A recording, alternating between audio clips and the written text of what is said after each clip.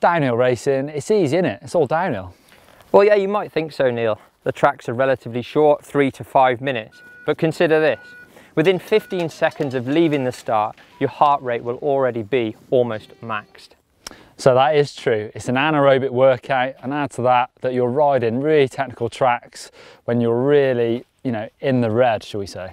Definitely, yeah. Most events are 2 days, so you've got to do those efforts for both days. And then if you race at the highest level at World Cups, you'll find they're a 3-day event. So almost you need a big base fitness and that power and strength. So fitness is definitely a big part of racing downhill.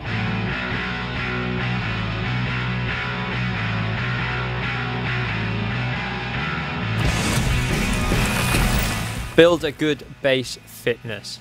This fitness would carry you through a race weekend. Road riding is a great way to do that. I would look to do 2 rides a week, ranging from 1 to 2 hours. What you want to feel when you get home is quite tired, aching legs, and perhaps that you wouldn't be able to go at that pace for another 2 hours. Sprint training. This makes up a large part of training for downhill. In the early part of the season, these need to be 1 or 2 minute sprints. So find yourself a mellow hill, sprint up it, roll back down and go again. These are going to build up your lactate tolerance. Start off with 4 and try and build up to 8 or 10. As the season approaches, these sessions should get shorter and more intense. Maybe using a static bike or a turbo trainer, sprint for 10 or 15 seconds at maximum power. Try to do 10-15 second maximum effort sprints. Chest press or bench press is great for some upper body strength. It's not all about the legs for pedaling. I also like to throw in some dumbbell moves for my shoulders, great for shoulder stability but also to prevent injuries. Squats are the staple exercise for downhill mountain biking. If you want to generate power on the pedals, this is the exercise to do. I try to aim for 5 reps, 5 sets. Deadlift, also a great exercise for aiding that power through the pedals. Technique is really important here.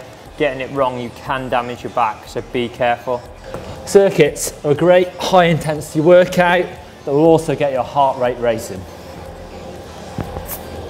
105, 106, 107, 108. There's loads of classes at your local gym. Get yourself down there. We have some great ideas, and then you can start building your own circuit. 112, 130. I would try and get 2 sessions a week if there was not a race at the weekend. As far as I was concerned, this was the most important session of the week.